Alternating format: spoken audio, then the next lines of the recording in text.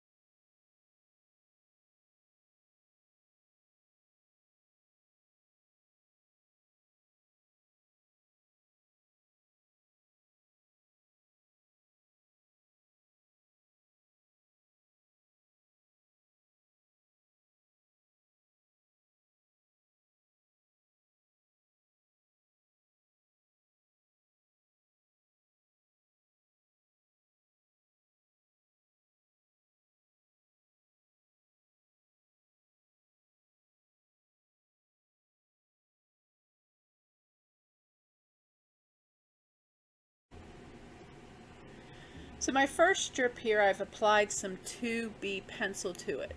So what I want you to notice here in this area where I didn't fill in with HB because I knew it needed to be slightly lighter than the rest of the background.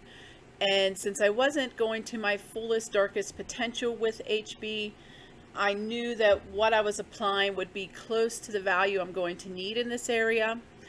Do you notice how much white paper is showing through here even though I used the circular shading technique? This is why we layer other pencils like the H and the HB pencil underneath softer B pencils. Because they are softer, they break off of the rod of graphite easier, but that also means that they're not getting the opportunity to work themselves down into the fibers of the paper as well. So what you can do is, if you have an area in which you've had to do this, wait until you go to a softer pencil and apply it before shading another area, is you can go back over this with either a darker H pencil, in this case it'd be my 2H since I've already used it, or an HB pencil. And since those pencils have a little bit of a harder graphite compared to a 2B pencil, they're going to allow you to work into the fibers a little bit more. So I'm going to come in with my HB pencil, and again, I'm not even pressing very hard. I am probably at about a medium value range pressure, and notice already the difference that is making in that area. It's allowing me to work my pencil into the fibers more. I'm losing more of that white paper that is showing through the 2B pencil, and it's going to give me a more solid gray look here. So again, I don't even have to press so hard because one, HB is working into the fibers, and two, because 2B is a lot softer, it's taking that dust that is resting on top of those fibers and help working it down into there also. So that's why I don't even have to press very hard with my HB pencil to kind of smooth this area out.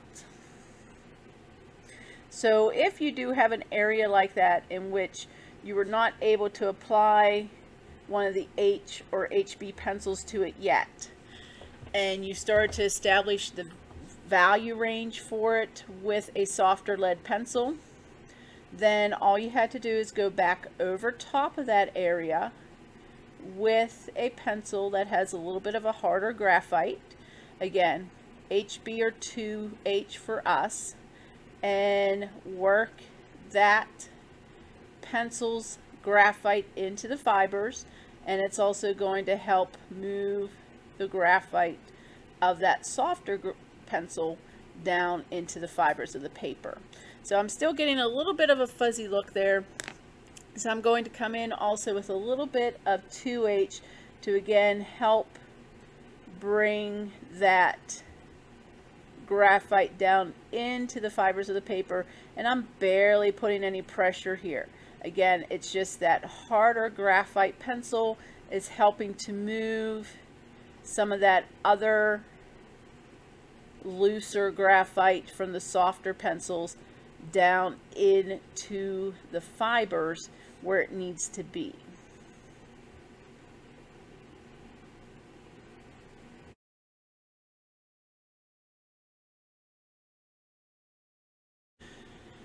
So if I lift this slightly, angle it a little bit away from the light, I think you could see a little bit more of the values clearer than when it is resting on the table. Again, you know, I'm working here in the classroom, so I only have the one light source, which is directly above. And remember, graphite is very shiny. So every once in a while, even with your own work, you may want to pick it up, look at it from more of a vertical point of view than laying down, so that you can really see what value structures you are getting in your artwork.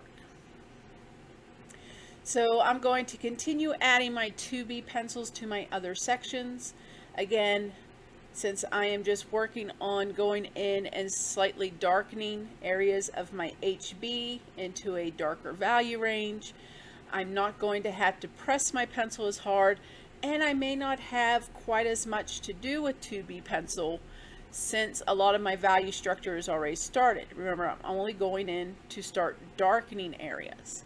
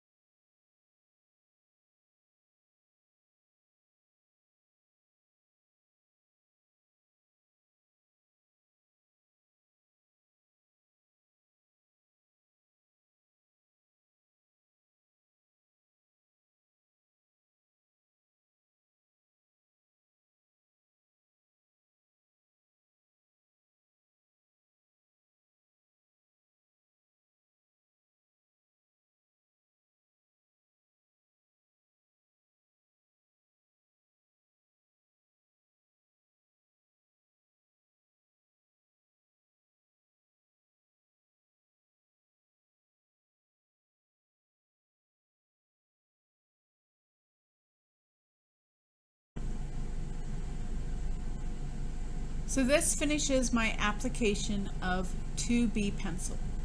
So I have one more pencil in which I can go in and add some deeper darks, and that is the 6B pencil.